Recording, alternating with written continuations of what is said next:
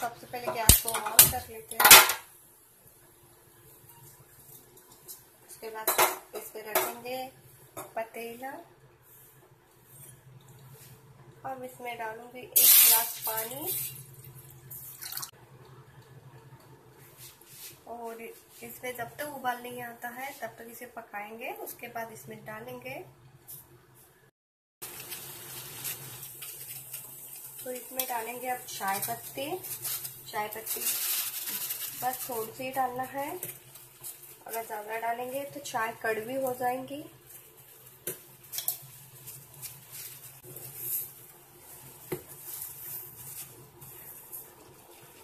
दो चम्मच शक्कर। आप चाहे तो शक्कर आपको जितनी डालना है उतनी डाल सकते हो, बट ये चाय सिर्फ 1 कप है इसलिए मैंने 2 ही चम्मच शक्कर डाली हूँ। आप अपने अंदाज से डालिए।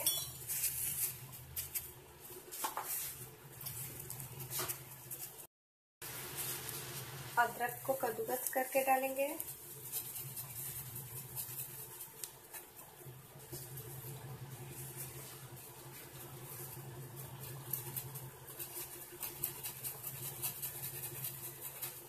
ज़्यादा नहीं डालना है, नहीं तो ये भी ज़्यादा हो जाएगा।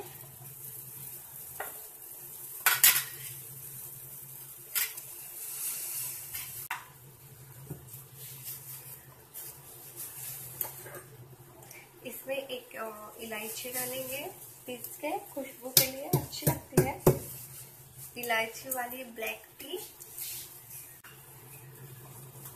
आप चाहे तो इसमें 1 लौंग भी डाल सकते हो। अब इसे अच्छे से कूट लेंगे।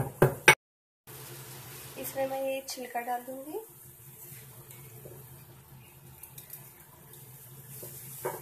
बस थोड़ी सी लौंग और इलायची जिसे कूट के डाली हूँ सब इसमें डालूंगी। तुलसी के पत्ते बस 2।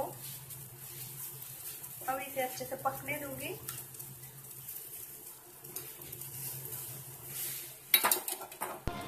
तुलसी के पत्ते को धो के डाली हूँ। बहुत ही अच्छी खुशबू आ रही है चाय की।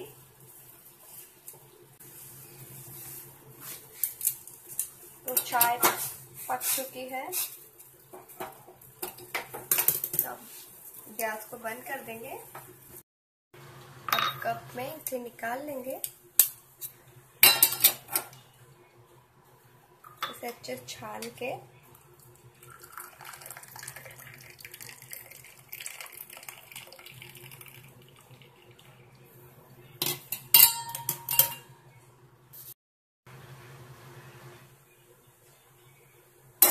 तो ब्लैक टी तैयार हो चुकी है, काली चाय। तो आइए गाइस ब्लैक टी पीने। गर्मा गर्म। तो इस तरह से ब्लैक टी तैयार हो चुकी है और ये काली चाय पीना बहुत ही अच्छा है अपने शरीर के लिए।